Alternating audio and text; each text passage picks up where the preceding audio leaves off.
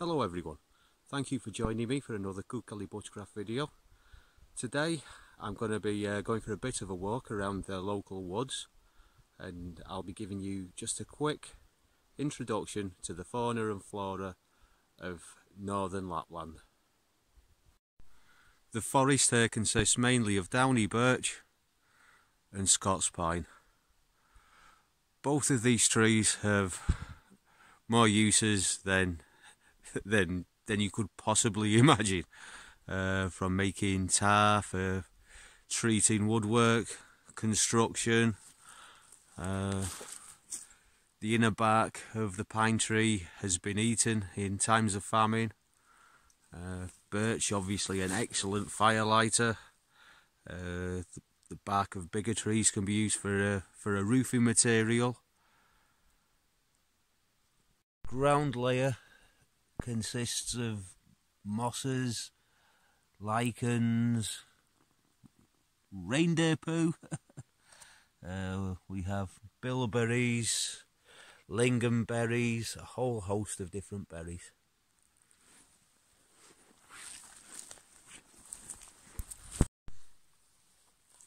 Here we have a wood ant nest. These guys are just waking up after a long winter. If you can see them there, they are edible.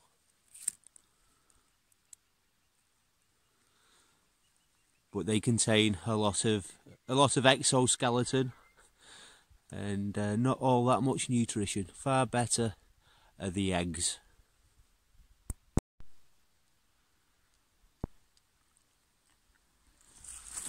The taste of vinegar.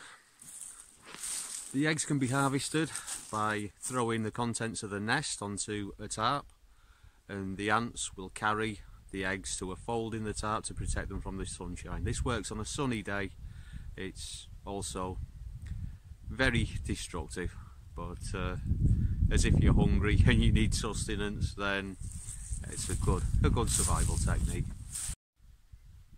Here we have witch's beard, another favourite food of the reindeer.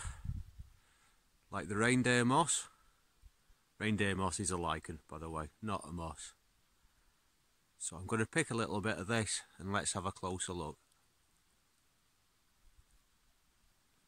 American wild foods guru Green Dean says you should only ever eat untreated lichen in an extreme survival situation, because though it won't kill you, you will probably wish that it had have done. It can cause bowel upsets and a lot of rather severe problems. We have several that are treatable: the reindeer moss, the best of which being the Icelandic moss, and also the witch's beard, which the witch's beard, you can nibble on it.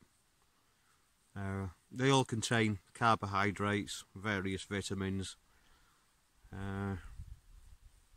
Not very tasty. The way you treat them, you can soak them for a couple of days in either wood ash or baking soda, then rinse them thoroughly, and then they should be okay to eat. Also, another obvious use of the witch's beard is as a tinder. The problem with it is it absorbs a lot of moisture from the atmosphere, and I would guess I probably won't be able to get this to light. In the winter it's great. In the winter, when it's cold weather, there's no moisture in the atmosphere, then this makes an awesome tinder. Well, let's see.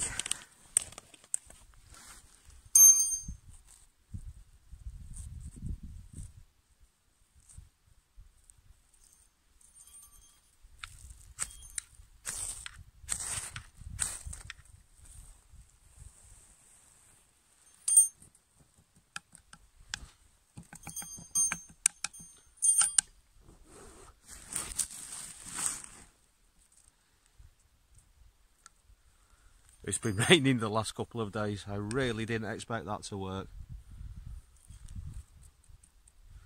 Not only did it light, I also struggle to put it out. Wow. While we're talking tinder,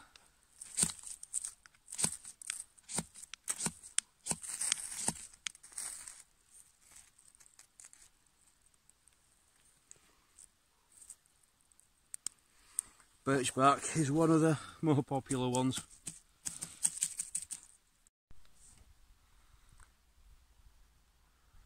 We also have a lot of heather on the ground layer,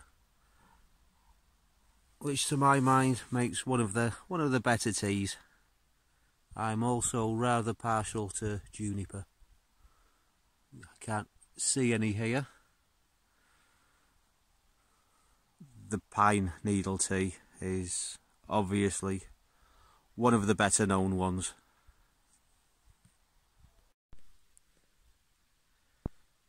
The mammals we have here, and on this little hill in particular, we have a lot of Arctic hare, or mountain hare as we like to call them back in England. Here it doesn't particularly live in the mountains, it lives in lowland forest and a lot of other places. It'll come into the centre of towns and villages even. We also have elk or moose, whichever you want to call it. For the Americans, what you call elk, we call wapiti. This is changing. Everybody's calling elk moose nowadays.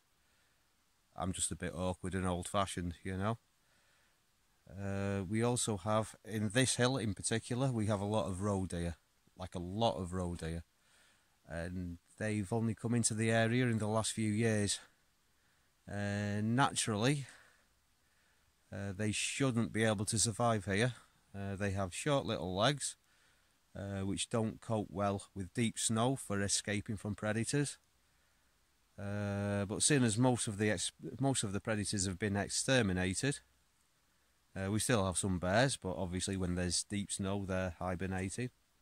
And also we have snowmobile trails and roads, so the roe deer they can get around no problem, and the population is expanding a lot. And in the winter time I've seen so many tracks around here.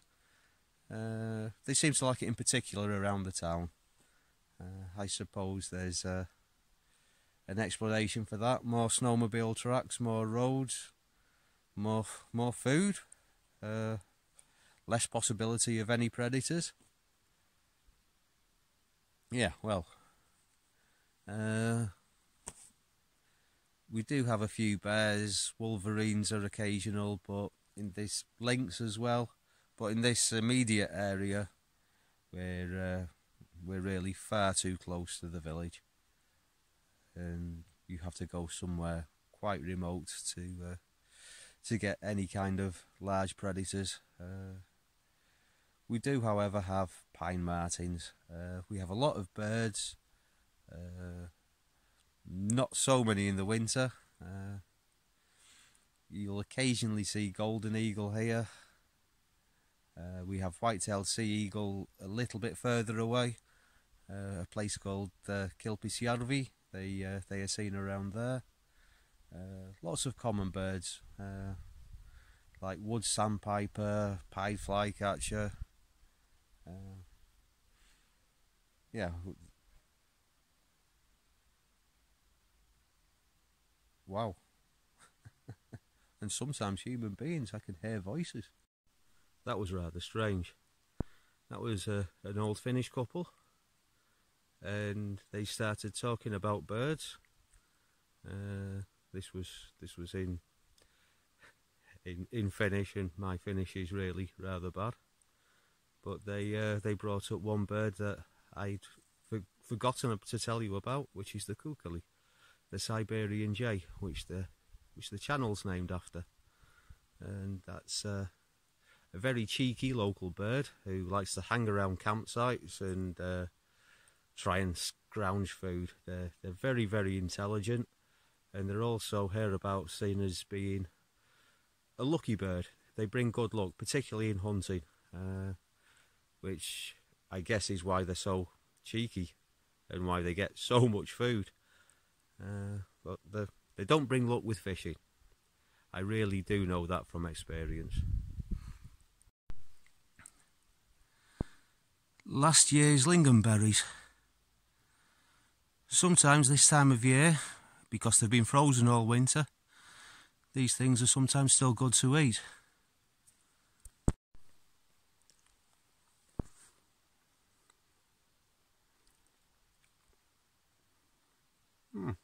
Not bad. This is Labrador tea. It doesn't look very well, but neither would you, as if you'd just been frozen for 6 months. In North America they use Labrador tea for, obviously, making tea, hence the name.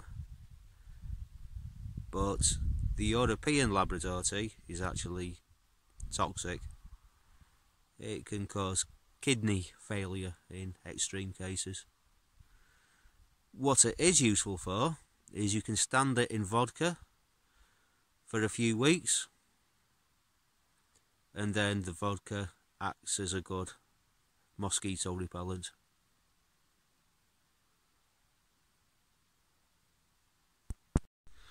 The Bronze Age remains of Ötzi the Iceman that was found in the Alps many years ago was found along with 3 species of mushroom that all grow on birch, and I can see 2 of them from where I'm standing now. This one is horse's hoof,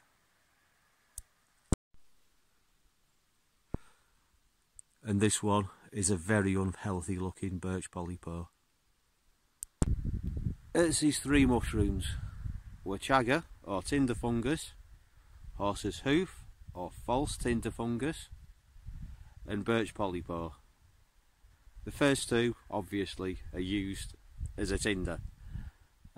Birch polypore, he had some intestinal problems, and it's still to this day used to treat intestinal problems, so he could have used it for that.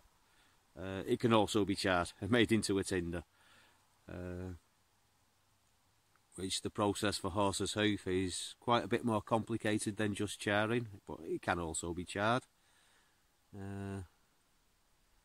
That's a whole video in its own right, but as if I don't make one, there's plenty out there, so yeah, you don't have to wait. Birch polypore can also be used as a plaster. You can cut it into strips and wrap it around a wound, a plaster, a band-aid. And also I like to use it to strop my knives, so you can cut it into thin sections and you can press them a little, leave it to dry, glue it to a board, and it makes a good strop.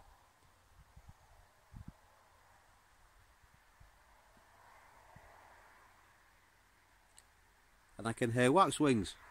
First waxwings of the year, that's nice.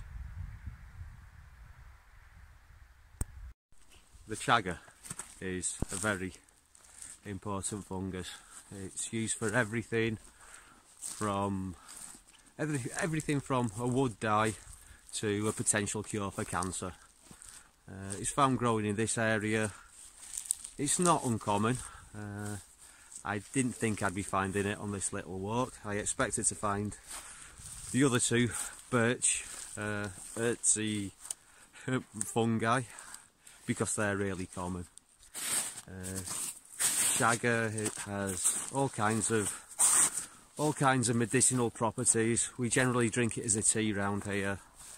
It's also an exceptional tinder. So definitely warrants a video all of its own, if I can find some. I'm not about to win Wildlife Cameraman of the Year, but as if you can make out the bird, that's kukali.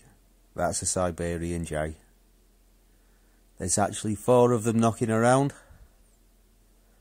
but this one's just close enough for me to get some kind of an image with my phone.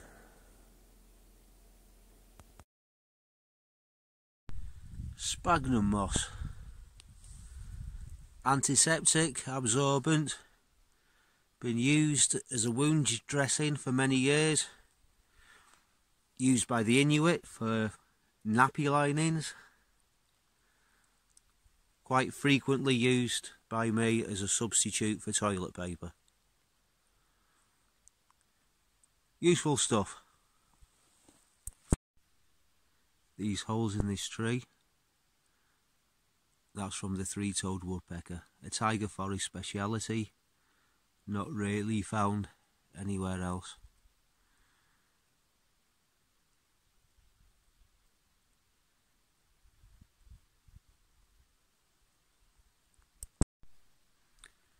Okay guys, so that's what the Lappish forest looks like. I hope you've enjoyed the video and found it educational. Maybe some of you have been here, maybe some of you live here, you've maybe not learned very much. But yeah, there's definitely scope for a lot more videos with a lot of the plants and animals that I've gone over very briefly in this video. Well, I don't think I'll be doing a video about any of the animals. I don't quite have the camera equipment for that. But yeah, I hope you've enjoyed the video. Please feel free to like, subscribe, and thanks again for joining me. I'll see you all again next time. Bye for now.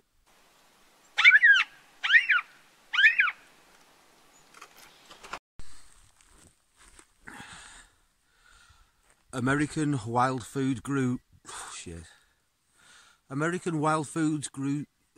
American Wild Food Guru Green Dean says that eating lichen, you shouldn't do it unless absolutely necessary, because American Wild Food Guru Green Dean says you should only ever